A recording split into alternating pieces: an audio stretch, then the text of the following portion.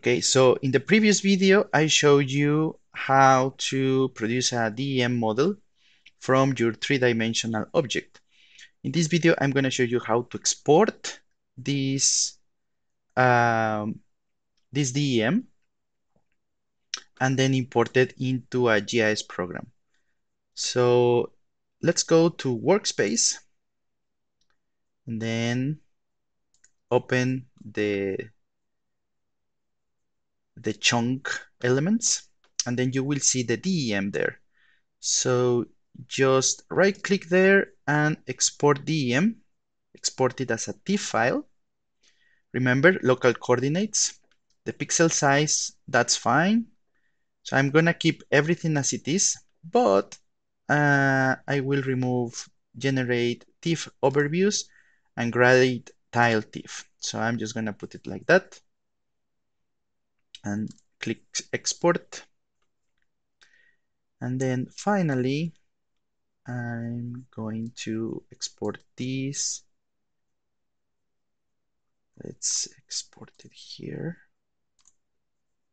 I'm going to export it as a just DEM and save.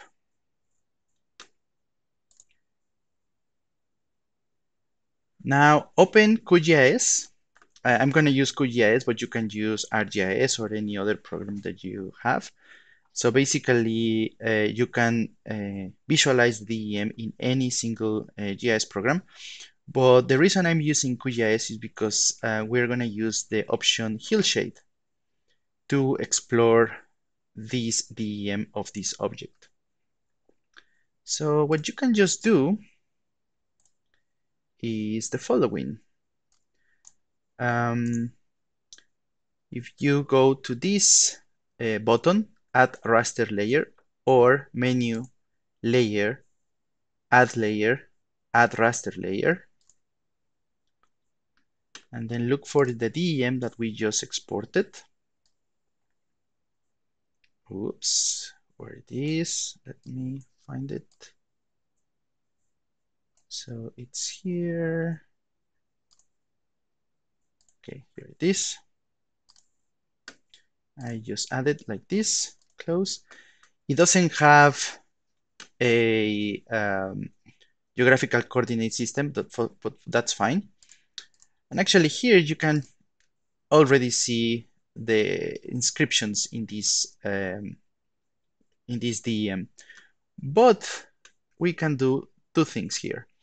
So right click on the layer, duplicate it, and then in the first layer, I'm just gonna change the colors to single band pseudo color. And the color ramp, I'm gonna use, well, we can use whatever, basically.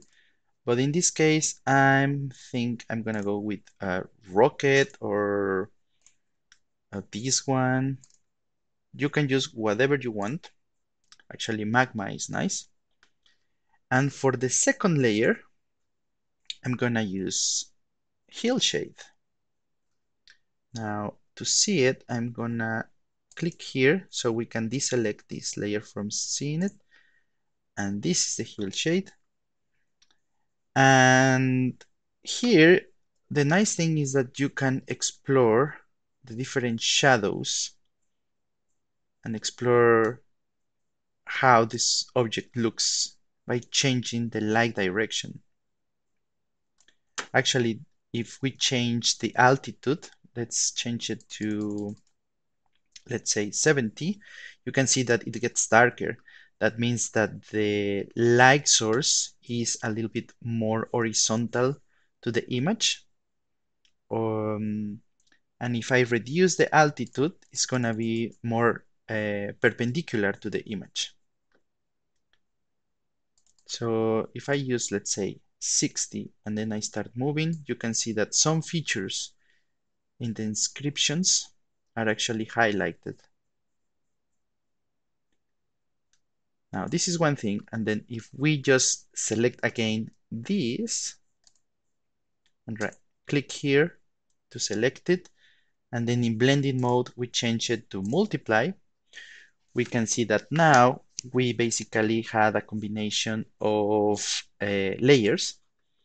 And if we again select the second layer, which is the hillshade, and we move this, we can see the same colors, but also we can highlight the features.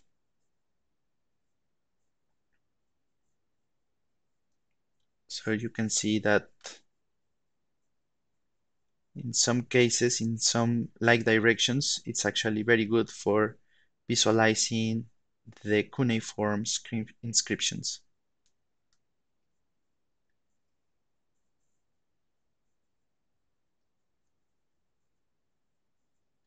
So this is similar to RTI, but to explore the RTI, you need a specialized program. So what I'm doing here is just to use the 3D model and then export a section of the 3D model into a DEM. And then from the 3DM, from the DEM, you can explore the same things as you would use with RTI, but with the Hillshade tools of QGIS.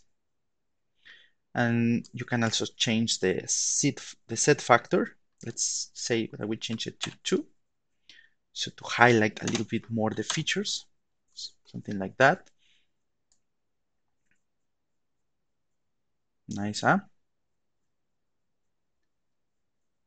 Or you could use multi-directional to put the light source from at least 4 different angles.